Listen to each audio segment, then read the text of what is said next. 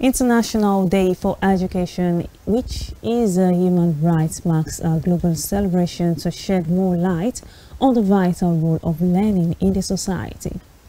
Education cannot be overemphasized, as its benefits of enlightenment are long-term in the life of an individual in many spheres of life.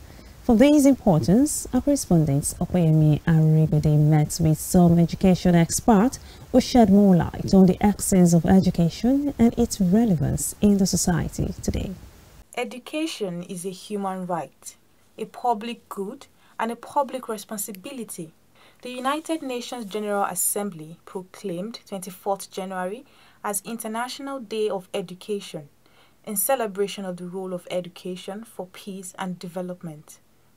Education is a totality of life processes or experiences. And not only that, we can equally say education, starts from birth till death. Education can be described as a process of teaching, training, and learning. Education is a broad term. It's a section of the society which we can say comprises of the primary school, the secondary school, and tertiary institution.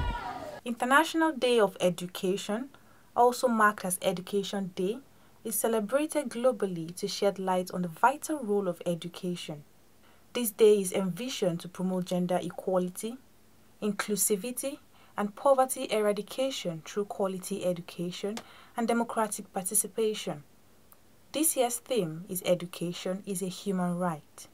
Some of the significance of education is that when you are educated, you discover that the issue of inferiority complex will totally be off. Because somebody that is educated, will be bold to be in anywhere and speak. And not only that, you discover that education also brings a sort of a career opportunity. Somebody that is well educated will even have a better chance of opportunities.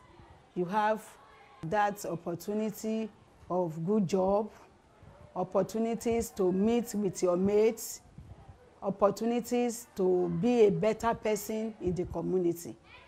Education aids communication skills. What do I mean by skills? When you are educated, you are able to speak, you can listen, you are able to write, and at the same time you can read. Without inclusive and equitable quality education and lifelong opportunities for all, countries will not succeed in achieving gender equality and breaking a cycle of poverty that is leaving millions of children, youth, and adults behind. So you can see that some of the consequences also, you discover that even this issue of education, it improves knowledge. But a situation whereby you are not educated, your knowledge will be limited to the little ones that you are able to know. Uneducated individual will cause unemployment. Since it's not educated, there's not much opportunity open to such an individual, except he's going to do some manual jobs.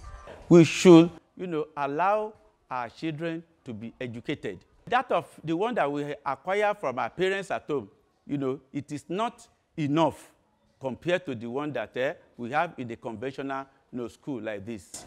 Those ones that are educated, again, the government should try to encourage them. How? Let them be employed. If they are not employed, those ones that are not going to school, that are not educated, we said, what's the importance of education? That we that have not been educated, we are both sitting down at home with the ones that are being educated. Research by UNESCO suggests an estimated 258 million children are not in school. Ensuring that education opportunities are accessible across the world can help lift people out of poverty, set them up for a promising future, and give them access to employment opportunities. Education is a powerful tool to ensure that every child can be equipped with the skills they need to survive in this economy. Arigbede Opeyemi reporting for KAFTAN Television News.